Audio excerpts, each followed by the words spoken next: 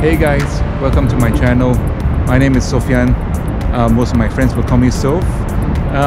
As you can see, my current location right now, I'm in Sydney, Australia. You got the beautiful Sydney Opera House behind me and the Harbour Bridge just over this side.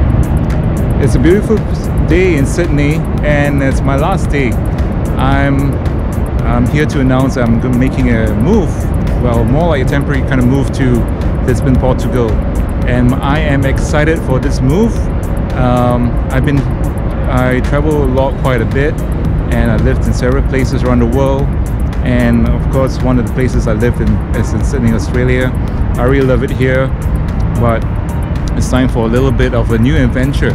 So I'm going over to Lisbon, Portugal, and I'm going to be staying there for a couple of months and try it out. I traveled there, went into 2017 as a tourist, and I was on my way to Morocco, and I decided to do a stopover in Lisbon. I really liked it there a lot, and I decided I fell in love after a couple of days. It wasn't really love at first sight, but I learned to really like it a lot. I love the Portuguese language, I love the food, I love being in Lisbon, and I feel very welcome over there. And so I decided to give it a go and try to live in Lisbon for a couple of months and see how it goes. I'd like to take you on an adventure on my experience living in Lisbon and what it's like. And so come and join me on this journey, and I'll see you in Lisbon in a short while. Hey guys, thanks for joining and welcome to this week's episode. So for this week, it's not a cooking episode, but somewhat a reflective one. So yes, I'm now almost 2 years to my life in Lisbon, Portugal. So I moved here in December 2020, and it's almost coming to 2 years. I can't believe how time flies. And I thought I want to share a little reflection of what I've done over the past 2 years. And this serves as a documentation for myself, but also as something for my listeners and my viewers to know what I've been doing for the past 2 years since I moved over to Portugal. This episode shares my highs and lows, my ups and downs about moving to Portugal. And let's get started how I came about coming to Portugal. So in December 2017, Portugal was actually a place that I never planned to move. It was just a place where I did a stopover when I was traveling to Morocco, and I had some time and I decided to spend a week in Portugal. So I was flying with TAP Portugal, so I thought, why not? So the first destination was Lisbon. When I came here, I had no intentions at all. I hated the first night when I was in Lisbon. I thought it was a grungy city. It wasn't clean. And I just no, I don't think, I kind of miss Morocco. But throughout the next few days, I started to explore Portugal. I went to Sintra, went to Porto, and went around places, and then I learned to like Portugal. I remember on my last day, I walked around the city center. I walked to Alfama, all the way down to Intendente, which is where I am. And then I sat on the square, and I realized that, I really like Portugal, and I thought to myself, oh, wouldn't it be nice to live in this country? So that's how it all started, with no intentions at all. And then 6 months later, I came to Portugal again for a visit, and I really enjoyed my trip during the summer over here, and I thought this could be a possibility. However, also at the same time, things were running in my mind. If I want to move over here, what am I going to do? I thought to myself, I don't want to be working for a company.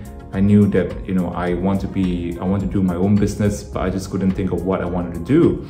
But also at the same time, I was investigating, trying to see if I might like Lisbon. I was trying out some Asian restaurants to see if I might like the Asian food. I was doing grocery shopping around Asian supermarkets to see what products and produce they have. I thought, it was rather basic, well, compared to where I lived in Sydney. But also at the same time, I thought, at least they have the minimum stuff that I need. And I thought, okay, this could be possible. And being an avid foodie and also a history fan, I was also looking for the connections between Portugal and Malacca. But to my disappointment, there was hardly any mention about the connection. It was Portugal talked more about their connections with Africa and Brazil, but there was hardly any mention of Malacca. So I felt there was this lack and I want to create this awareness. So that's where I had this idea about starting workshops to create this awareness, the link between Portugal and Southeast Asia. How Portugal has influenced Southeast Asia in many ways through culinary links and so through intermarriage and all the cultures that they brought over to Asia. However, at the same time, I was also kind of wary whether Portugal was the right decision. I was really comfortable living in Australia, but I saw this potential in Portugal, and I decided that why not I do a trial move for 3 months to see if it's possible. So the initial plan was to move in summer of 2019, which is June 2019, but then it didn't happen. And then I wanted to I planned to move in October 2019, but that also didn't happen. So finally, when things were able to start moving again, it was March 2020. But of course, we all know what happened during that time. I remember I was in Dubai at that time, and I was ready to make the move, and I got the green light. And then New Zealand, things were starting to get a bit more worrying about the pandemic situation. And New Zealand made a law where any travelers coming to New Zealand, they have to do a 14 stay-home quarantine. So it was a matter of time I knew Australia would follow suit. So I had to act really fast, and within 24 hours, I booked my ticket and flew back to Australia. So while in Australia, I was having doubts about my move to Portugal, whether it was coming to reality, because things were just not going right, and then the situation wasn't getting any better. Is coming in here to do the shout out. Today's shout out is to Sophian, who is stranded in Sydney right now. And we used to live in Sydney, didn't we? We did. Yeah, so I kind of know where you are. Hope you're okay there and things get back to normal for you soon. Hope you enjoyed today's video. So I decided to just shelve the idea for the moment and focus on my time in Australia. And then later on, around the second half of the year, the borders were getting more relaxed. And then I thought, okay, maybe it's time for me to start re-exploring this idea again. I did some research and I felt that I can't just go into Portugal with on my tourist visa. So the only other way is actually to get a resident visa or a right to live in Portugal, at least for a few years. So the only reason why is that because if I were to live in Portugal on a tourist visa, then when I come back to Australia, I have to be quarantined for 2 weeks in a hotel, and I don't want to do that. And also, I don't think it was worth paying that amount of money. I did some research, and I called the consulate, the Portuguese consulate in Sydney, made a few inquiries, and then finally I thought the D2 visa was my best option. So I took about 2 weeks to gather all my information, and so write my business proposal, and then ask some friends to have a look and see if it's okay and if it's sound enough. And I just want to make sure that I got it right the first time rather than getting it rejected and then having to do it again. So I make sure that I cover all the grounds, and then I remember I submitted my visa on a Tuesday morning, and then I got the answer on the Friday afternoon, and that was a yes. So I was really ecstatic about it. So it's 1:22 p.m. And the 2nd of October, I just arrived at the Portuguese Embassy at 55 Clarence Street, and it's been a bit delayed only because of the Chancellor is arriving a bit later than expected, but I'm excited. I'm going to collect my visa soon and get it, get a sticker on my passport. So I'm so looking forward to this. It's a life turning point for me. So yeah, wish me luck. So yeah, it was really exciting when I got the news, but also at the same time it was like, oh, this is getting real. And what do I do now? Because I think on my mind I was prepared to make the move, but in reality, the thought of packing items and doing the home renovation and also saying goodbye to people was quite overwhelming.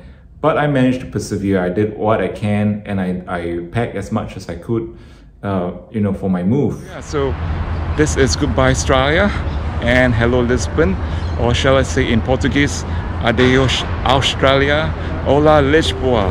I'll see you guys soon. So various emotions appeared. I was feeling excited and about the prospect of moving to Portugal. Also, I was feeling sad because I say goodbye to my old life in Australia and I say goodbye to my friends, and I just do not know whether things will work out. So it was a big question mark, but it was a risk that I knew I had to take. It was just to do it, and I told myself I'll give it about 2 years and see how it goes. So I finally moved to Portugal on I arrived in Portugal on December the 9th, 2020. It was a weird period because it took me, I had to fly direct. It was a 25-hour flight to Portugal. I couldn't transit in Dubai because, of the quarantine laws. And by the time I arrived in Portugal, I was just shattered. It took me almost 2 weeks to get settled down and get used to the time zone over here. I was feeling jet lagged every single day for about 2 weeks. So, and also it was a weird time because I moved from a place where it was almost COVID free and we didn't have to wear masks and we didn't have to worry about getting COVID, to coming to a COVID zone in Portugal where everybody had to wear masks. There was restrictions and everything going on. And then, a month later, it was locked down. Oh my, that was depressing because I needed to get paperwork done before my immigration interview with Seth. And it was hard. It was really a hard time and a lonely time, to be honest. I was on my own. I had no friends. I had no network around here. I was totally on my own. Yeah, it was a tough time trying to get some paperwork done. I think at that time, there were no tourists, so everyone spoke Portuguese. And then, in the civil service, they have this expectation that I should be able to speak Portuguese the moment I leave the aircraft. But of course, it's not possible when, certain documents needed some people to verify, but, I don't know anyone at all. So it was very tough. And to make things worse, my immigration interview was cancelled. It was a bit of a panic button, but it wasn't too bad after all because it just gave me more time to get my documents settled, like in bank accounts, get my tax number and so on and so forth. But I persevered. I kept asking and kept going to different sources. Finally, I managed to get everything sorted out 2 weeks before my immigration appointment, so I was very happy about that. And yeah, I think there was lots of frustration at that time, and I was thinking, oh gosh, is it worth moving over to this country because it's so bureaucratic and everyone has a different answer. No one has a standard answer, and I can safely say that this is very much a lot of expats experience this. I'm not the only one. And then when the borders were reopened, I managed to make new friends, and that made a whole difference. So finally, my immigration appointment was made and it was approved. I had 2 years for my visa to have the right to live in this country. And I thought, okay, maybe that's also a good time to gauge, whether I enjoy living in Portugal or not. If I don't like it, by the end of 2 years, I'll go back home to Australia or even Singapore. Then after my immigration appointment, I thought it was the right time to start doing my workshops. I held my workshops on Airbnb experiences regarding the spice routes from between Portugal and the Far East and the culinary influences they had. So the workshop started off small, and of course, being a new business, I didn't have many customers or many workshop attendees, but it slowly grew. And also at the same time, I had encouragements from people asking me that I should start my own supper club events. It was hard for me because I was struggling, with the imposter syndrome. It's like I knew I'm not a trained chef, and I felt I was just an okay cook. But through persistence and also people encouraging, I just thought, okay, maybe I'll give 1 or 2 events a go and see if it works. And if people don't like my food, I'll just stop it. And it was nerve-wracking for sure, and I was struggling. But I remember my first dining experience right in this apartment just behind over here. I had 6 people coming in. We had some Singapore food. I felt it was a success, and I felt I did okay. And then that gave me some confidence to do more events. And I just thought initially I'm just going to do mainly just Singapore food. A few weeks later, I met this lady called Ploy, who's Thai, and she's a chef based in Cascais. So we met up for coffee, and we enjoyed chatting with each other. And she approached me with the idea of doing a Thai cooking workshop. No, more like a Thai dining experience at this apartment. And I said yes, only because I did some Thai cooking workshops when I used to travel to Thailand. And so I kind of know the cooking, the basic cooking principles, and I was confident enough to give it a go. And with the success of the event, that was how I started Southeast Asian Supper Club. So I just thought, hey, you know, why don't I not only just do the food I know, but also showcase food that's not available in Lisbon restaurants, especially in the Asian restaurants, and to create this awareness, to share with people, you know, Southeast Asian food is not just Chinese food. You know, there's more to it. You know, there's regional foods from different states in Malaysia or even in Indonesia. There's also like national food. There's also like food that, you know, people don't see in the restaurants. So that was my idea, to create this awareness and share this, you know, this love for food. So slowly my confidence grew, and then, you know, I thought, you know, maybe it might be time to do pop-up events out around Lisbon. And I was exploring the idea. In February this year, I started my first pop-up event, which is Chinese New Year, and I had about 20 people coming to my events. So I was actually very surprised. It was full house, and I also was scared at the same time, because I've struggled cooking for 4 people, let alone struggle cooking for 20 people. But I did it, and they gave me a lot of confidence, and people really enjoyed the experience. So I'm really thankful for that. So that, you know, gave me more confidence to do more things, and I thought, okay, let's do more than that. Let's try to collaborate with other chefs. So since the event, I've been approached by chefs to collaborate together, and so I've been approached by restaurants and cafes to do some pop-up events over there. And I just thought, you know, wow, this is kind of amazing. I'm really surprised I can do it. I can really cook, and people enjoy my food. And sometimes I can't even believe that, you know, this is what I cook. But, you know, I'm thankful for all the opportunities. And I collaborated with one of the Singapore chefs based in Porto. Her name is Wei Ling. And we did a pop-up in Cozinha Popular da Muraria. And we served Singapore food, and that was really a success. We had almost full house for both nights. So yeah, really thankful for that, and thankful people really enjoyed the food. And there was, you know, not much of a problem in terms of getting things organized. Yeah, I think I must say I'm quite surprised at myself how well I'm able to not only cook but also to organize events. So pat on the back for that. And then later in July, I met this Portuguese chef, Chef Ricardo. I was actually his customer in his restaurant when he was planning to close down. So my friends talked about him, and then and I said, okay, I'd love to come and, try out his food and see what it's like. So I came to his restaurant without having any intentions at all. And and then we didn't really talk much because, he was busy running a restaurant. And when he closed his restaurant, he had a private event, and I joined because I was interested to find out more about him. I was told that he was planning to write a book about Portuguese cuisine, and I was interested to find out what he was planning to write. And I met him, and we had a conversation, and then he came for my event. He really liked my food, and then we thought, okay, let's meet up for coffee and talk more about, just talk about our ideas basically.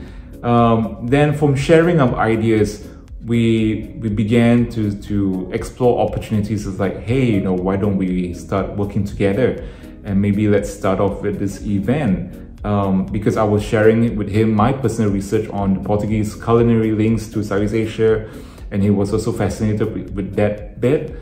And then we thought, well, let's try out this event, and we call it Lusu Nusantara, and I thought that was a perfect fit. It's a bit mouthful, but then I thought it was a perfect fit because it really literally just says about the food that we cook. And we did volume 1, and that was a success in its own right.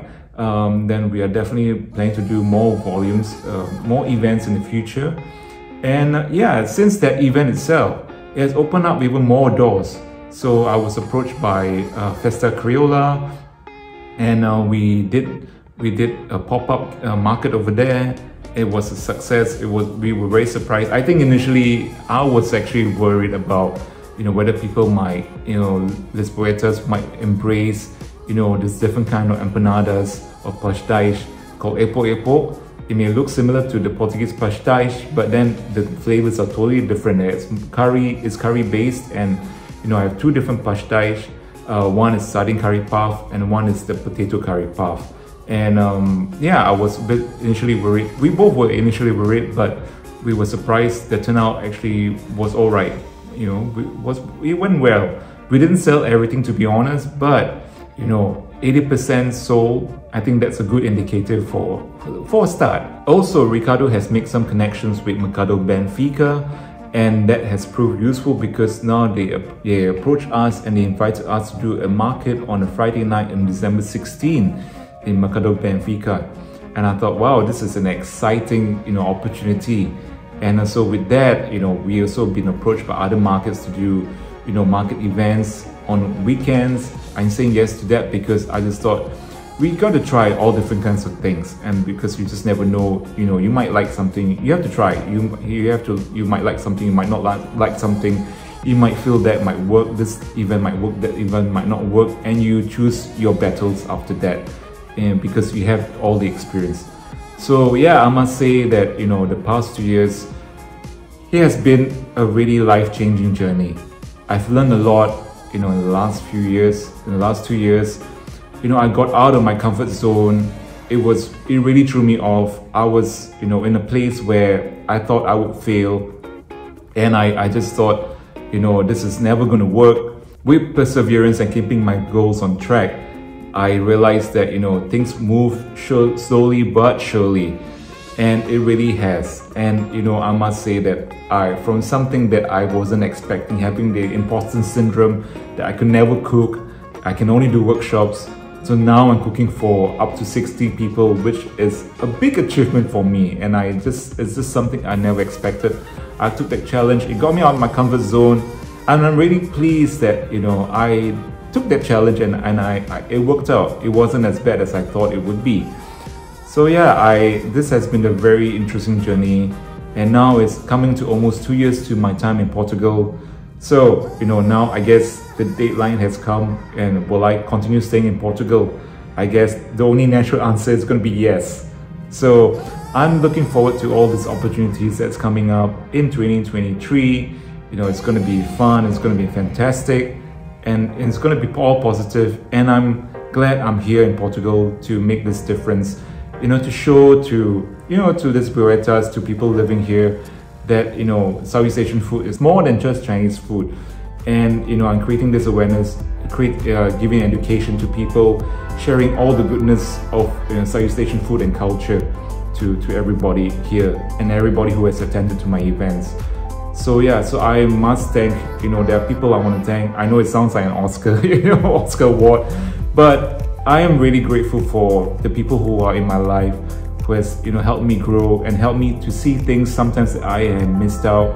So of course, the first people I met over here in Lisbon were Rod and Daniel. So thank you very much for for your friendship and all these opportunities. Paul for guiding me throughout this whole few months, and so being there when I needed to talk to someone. Then also my family who were there supporting me, even though they may not understand what I'm going through or what I do over here, but having the support really makes a difference. And so and so my friends in Australia and some friends in Singapore who kind of knew what I do. I share with people who support the idea of me. I know it wasn't easy for sure, coming to Australia, getting out of this comfort zone, doing something really crazy, but I feel that it was the right time, it was the right thing to do, and I'm thriving in it. So guys, yeah, so thank you very much everybody for your support, and thank you all my diners for coming for my events. I really appreciate your support, especially for those who come every month or almost every month for my events. you know, Stacy, Jeff, Brett, Catherine, thank you so much. You know, thank you for all your support. So guys, thanks very much for watching this episode, and thanks very much for coming this far. So if you are in Lisbon, why not head up to meet up and come and join my Southeast Asian Supper Club. It's more than just food, but also share stories with the food. And so you get to eat in this comfort space over here in my own home, and also in great pop-up venues. And for the rest of you, don't forget to hit like, subscribe, and the bell. I'll see you guys again soon. Take care and ciao ciao.